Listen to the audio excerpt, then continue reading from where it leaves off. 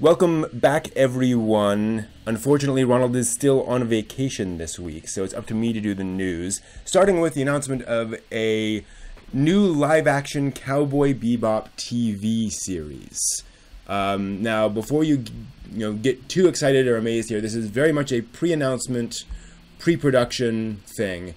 Came out in Variety on Tuesday that a company called Tomorrow Studios, which is a partnership between a producer and ITV Studios, is planning to produce a live-action TV series of Cowboy Bebop, adapted by Chris Yost, who did Thor: The Dark World and Thor: Ragnarok. And Studio Sunrise, who made the original anime series, will be executive producing the series. Other producers are involved, and there are, quotes from them saying, "We're very excited," so forth and so on. That's about all we know. So this appears to be basically, hey, we got the rights. And we've got some people working on pre-production. Yay! But without any plot or any cast or any announcement about anything involved in actually filming the thing, this strikes me as pretty much on the same area as, we're working on a Robotech movie, we're working on an Akira movie, and we might have a script. This is so early in the process, there's not much else to say, but except that it's cool to see that Bebop gets, some love and attention. And certainly of all anime that makes sense in live action, Cowboy Bebop is closer on that end of the spectrum. So we'll see how it goes, but that's certainly interesting.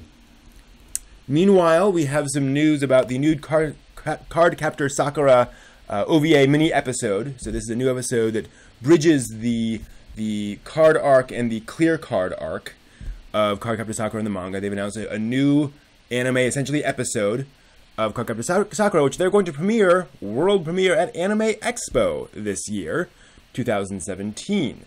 Kind of odd to do that, but hey, that's cool for those of you going to Anime Expo. You will get to see that there. Apparently, pretty much all the voice cast is going to be back.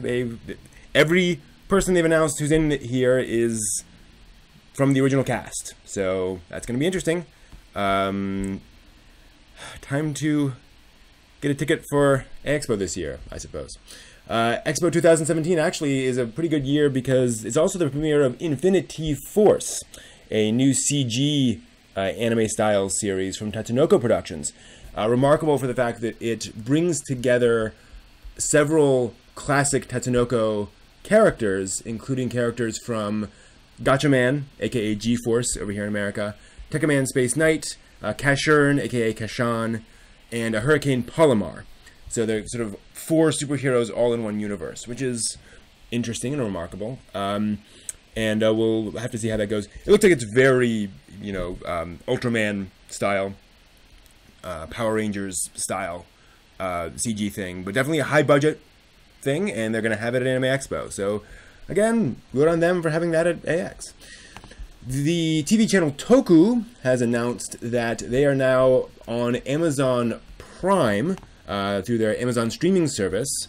So, kind of like the Anime Strike service, this is a separate channel that you can also pay for on Amazon that gets you access to this TV channel Toku, which is Japanese. They have Asian TV series and live action and films and such.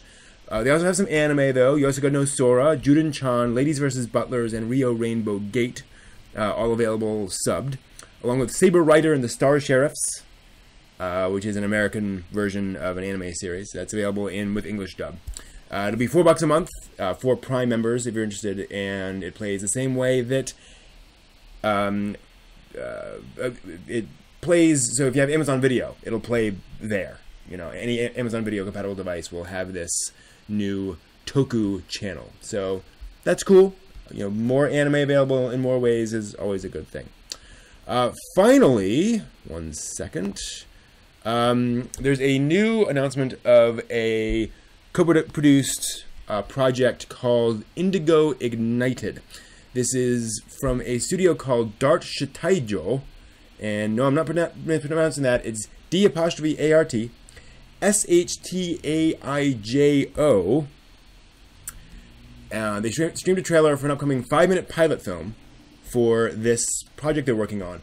What's remarkable is that it is a an American-based but Japanese production company. I'm sorry. It's run by Americans but based in Japan is the best way of putting it. So sort of led by American folks, and usually American animators, most of them. But it's, the bulk of the actual animation work is done in Japan. And this is going to be a project that will have, it's going to be clearly like a shonen action series. And they've announced that it will be coming out August 8th is the planned release date for it. And then they will be launching Kickstarter to have that actually come out. So if you want to watch the trailer, check for Indigo Ignited on your favorite streaming service of choice, particularly YouTube has it. It looks interesting. So watch it, and we'll see what you think about that. Anyway, that's the news for this week. Stay tuned for the backstory on several of these news stories, and thank you all for watching. See you next time.